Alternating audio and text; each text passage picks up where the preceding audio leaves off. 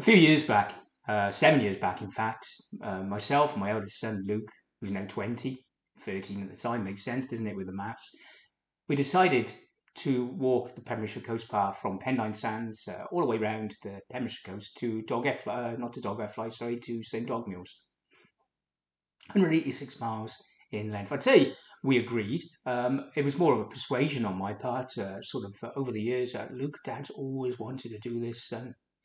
No one will do it with me. A promise of sweets and long conversations with his dad.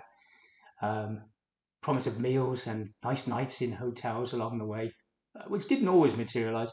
And one weekend we were doing the section around Milford Haven.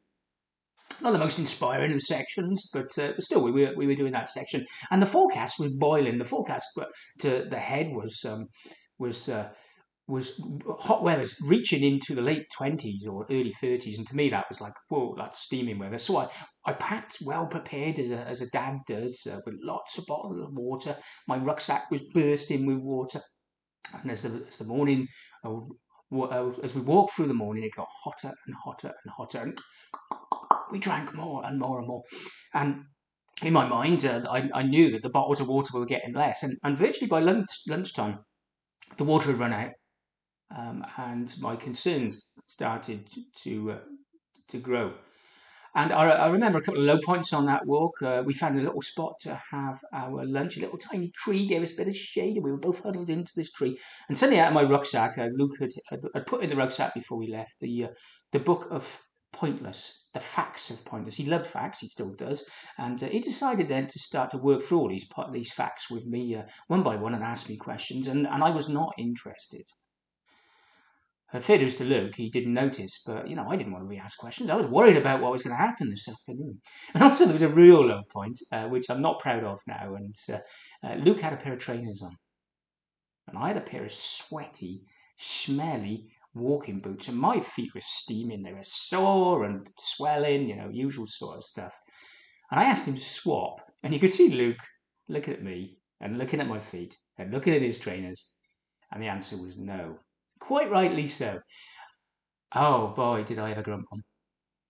You see, the situation, our physical situation that day, started to affect my insides, my emotional situation, especially you say my soul started to get affected, who I was, by the circumstances around me. You see, not long before, I watched a program on the television, a documentary by a man named Levison Wood. He was walking the Nile, and during one part of the Nile, he had been joined by a man named Matt Power from the US, who was going to write about this section of Levison's journey. 2 hours after they walked into the American wilderness of northern Uganda, the temperature started to soar into the mid-40s, and Matt started to suffer from heat exhaustion. 2 hours later, he was dead. And as Levison looked back on this moment, he held Matt in his arms, he said, I did everything I could. We all did. But it happened on my watch. Levison was from the army, and he was responsible for looking after a watch, a group of guys. And he said, I was responsible for this man. And he died in my arms. And even though myself and Luke on our Pembrokeshire coast path, where the heat was only in the mid-40s, or the low 30s, not the mid-40s, we were in our own wilderness at the time. And as a dad, I was responsible for my son. It was my watch.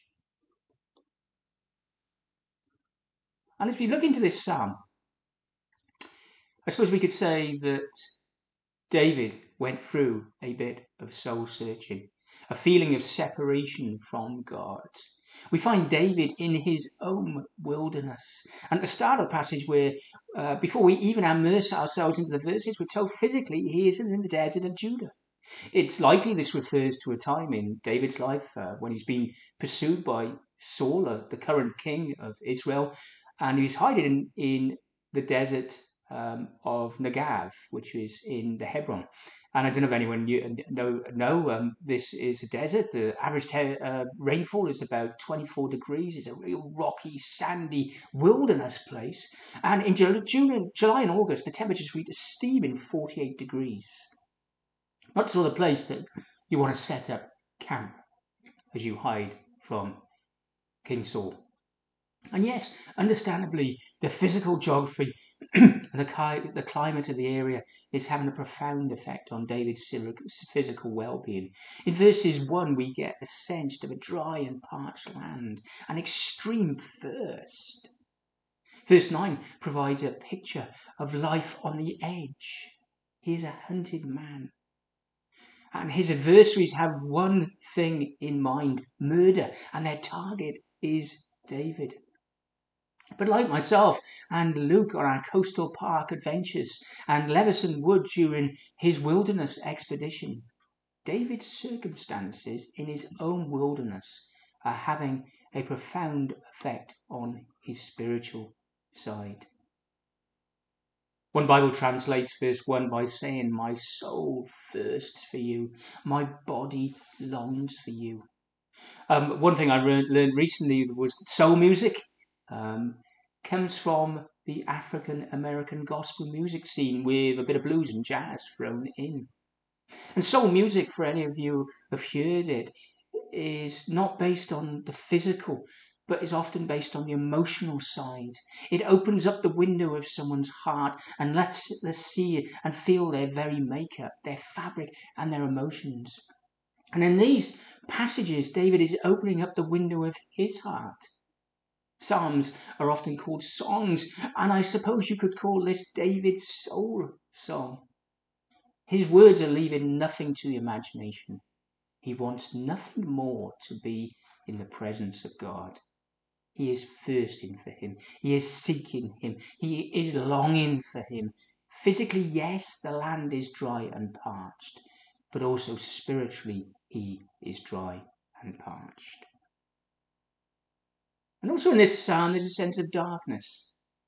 David's longing extends into the darkness of night. There is a sense of restlessness as his physical circumstances hold the peace of sleep at bay. And I know in my own life, the night sometimes holds greater darkness than the lack of light itself. The blackness of my concerns and fears appear more profound and oppressive. I feel more alone in the battles against temptations and concerns. While the rest of the world sleeps on, my friends and I suppose my family, my wife, who I would normally kick around my concerns and ideas, as they sleep, the darkness in my soul appears to grow exponentially. So how does David resolve the situation? What satisfies the true longing of his soul and chases the physical and spiritual darkness away? Soul satisfaction.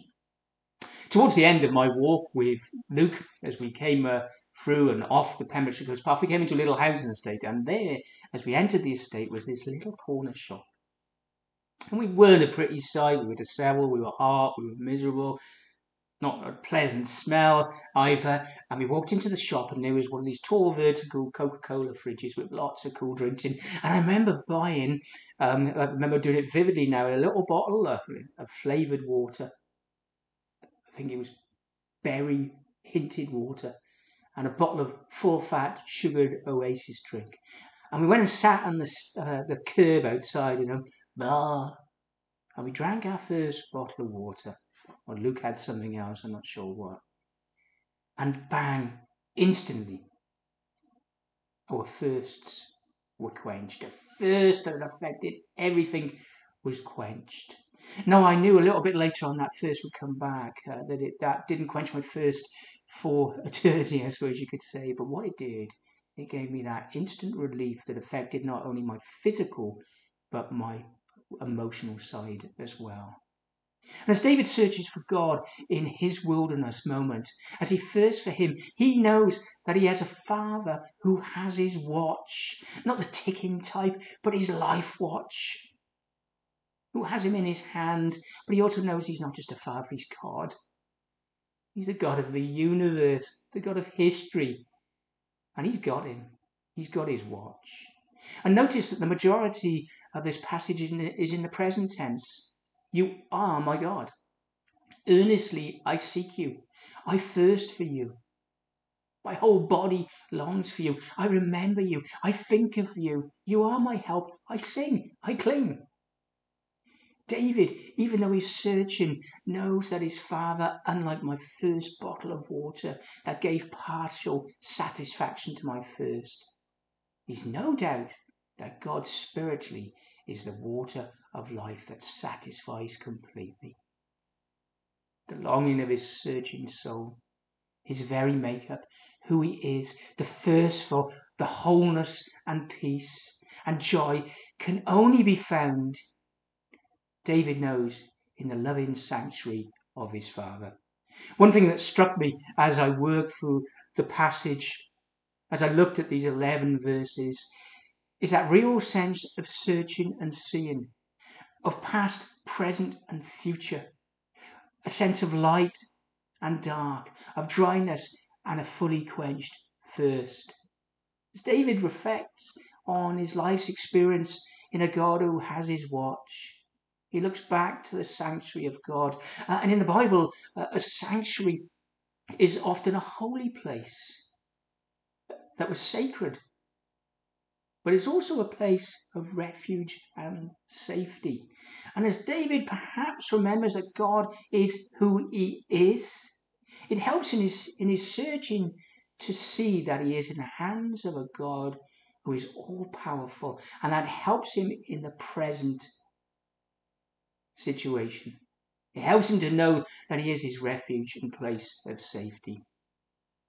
And though the darkness of the situation reaches into the night, in the light of his knowledge of who God is, helps him to know that he is safe in the shadow of God, his Father, who has his watch. I think of you through the watches of night, he says, because you are my help. I sing in the shadows of your wings. I cling to you. Your right hand upholds me. And as David's song is refreshed by the knowledge, it impacts his physical well-being. As he sees and remembers and reflects on his Father's power and strength, that God is the water of life that fully satisfies, that he is his sanctuary, the darkness is lifted, the light comes in, and it points him towards the future. My lips will glorify you. No doubt they will. I will praise you. No doubt they will. I will be fully satisfied. My mouth will praise you. David knew that he had a Father who was omnipotent. He knew that he understood who God was, and that the knowledge of his power was a daily basis for confidence in him. So how does that work out in our lives? Well, sometimes God uses the wilderness times in our life to draw us closer to him. Take the last year's experience of the COVID virus, and more than a year as we lead into summertime. Before then, I was a busy man in my life. I liked being busy. But sometimes that busyness filled my day, so much so that I had a lack of yearning and searching and delighting in God. On the outside, I put on this persona of a man who was satisfied, who had a thirst quenched. But on the inside, I still had a spiritual thirst that I was letting by my lifestyle grow dry. And then my life changed, as lives for many of us changed. I remember I was Skyping a Christian mate when my wife burst into the living room. You need to hang up and come and listen to this. Boris Johnson has imposed a lockdown from tomorrow. And the impact on me was instant. My work stopped. No longer could I freely meet the people I loved. Suddenly buying a toilet roll and trying to find some pasta became the biggest problem in our family lives. And I know that my problems were minor compared with others. Others who have lost loved ones, others who have lost their incomes, others who have been isolated in their homes for over a year, who've been affected by the disease and the lasting effect of that disease itself. Lives turned upside down, back to front by a situation that was completely out of their control. But suddenly I had more time on my hands. More time than I'd had for years. More time to be still. More time to search and find and be satisfied by the only person who could truly satisfy my thirst, my Father God. I suppose my Father God, who had the watch of life itself and the world in his hands. And sometimes God, out of his love for us, refines us during times of trial and suffering. Maybe not through the pandemic, but maybe in your own personal circumstances in your lives. In the furnace of your own particular wilderness times, God is or has changed you. Like David in my own life experience, God in his sovereignty has used my life experience to help me to yearn more, to search more, to love more, to thirst more, and to be fully satisfied with my God. The writer John Piper reflects a little bit on this subject about refinement in our wilderness times, and he says this: he is a refiner's fire, and that makes all the difference. A refiner's fire does not destroy indiscriminately like a forest fire. A refiner's fire does not consume completely like the fire of an incinerator.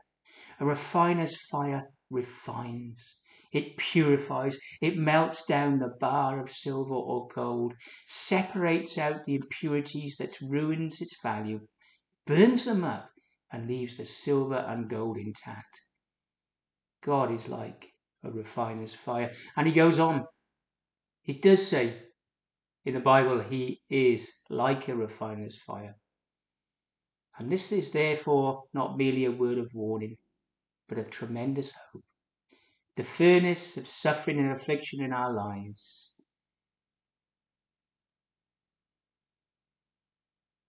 is always for refinement and never for destruction. And there is a wonderful example of this in the Bible.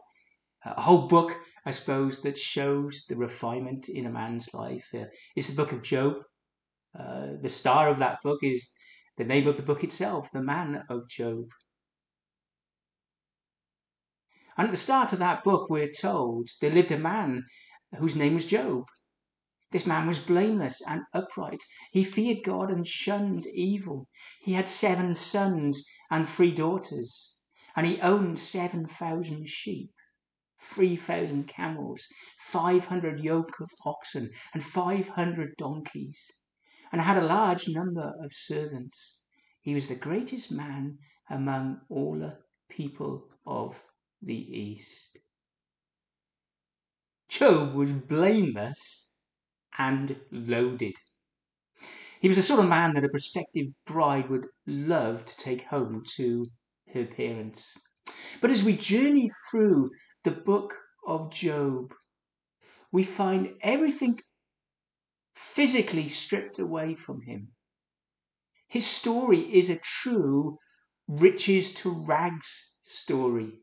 All he had that was stripped away, his riches, his home, his family. And we start to see him in his own wilderness moment. We find and enter into the window of his soul and his physical body longing for relief. But one thing that was not affected was his faith. Like David, his ultimate trust was in his Father God. As his life was turned upside down, inside out, back to front by the circumstances that were beyond his control, He knew, and he knew more, that he was in the hands of an omnipotent Father God who was refining him through this dark period of his life. He knew that the furnace of affliction in his life was refining him, but never destroying him. And at the end of the book, and it's a couple of verses, or a verse I always love to hear. My ears are heard of you. He's talking about the time from before. My ears are heard of you, but now my eyes have seen you. Knowing God more, quenching his thirst fully and for eternity. Before we close, can I ask you a question? Job said he had heard of God and not seen him. Have you heard of God but not seen him, not really known him as your Father? As Levison would look back at his wilderness experience, as he traced the journey along the length of the Nile, he said, having a man die in your arms makes you question your life itself.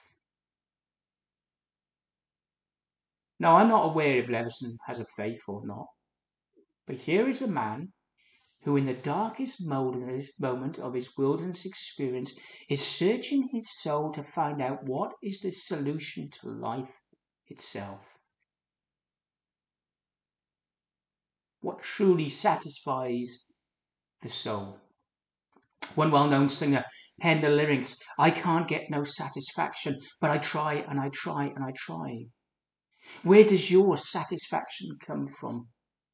Is it based on family or friends or riches or circumstances, many of which are wonderful things, but can't save you when you enter your own wilderness experience? I suppose the greatest wilderness experience is being separated from God for eternity, separated from God in this life, not to have the joy and the peace and the love and the satisfaction of life itself. The thirst for that quenched, the reason you were created. What are you thirsting for? Be honest with yourself this morning. Is this thirst being truly satisfied? Does your very makeup yearn for something that is not being satisfied by your life at the moment? Well, in David's life, it is clear. Your love is better than life itself. The story of the Bible is clear. There is nothing more satisfying than the love of God in your life. If you're wondering how great that love is, then there is no greater place to look than the cross of Calvary. His Son, Jesus, freely given as a gift for all of humanity, so that the price of our sin could be fully satisfied. One writer said Jesus didn't want to die on the cross. He asked God if he could pass, if there wasn't some other way. But he went to the cross willingly, because God's love was better than life itself. And he was willing to give up his life for you. Many people say that faith is taking a leap into darkness. I think it's more than that. I don't think it's taking a leap into darkness, but taking a step out of darkness and into the light. In this psalm, we see David's wilderness experience, the darkness of the night, the darkness in his thirst, being chased away when he stepped into the light of the darkness destroying love of God. A love that helps him to look to the present and the future. Total soul satisfaction. Today, God is saying to you, maybe even in your time of your own wilderness experience, this is how much I love you.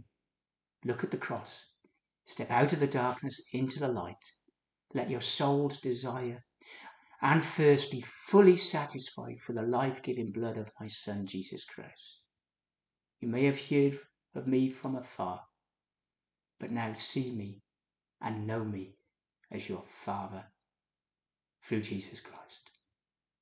Let me have your watch, because you can trust in me for life now and eternity.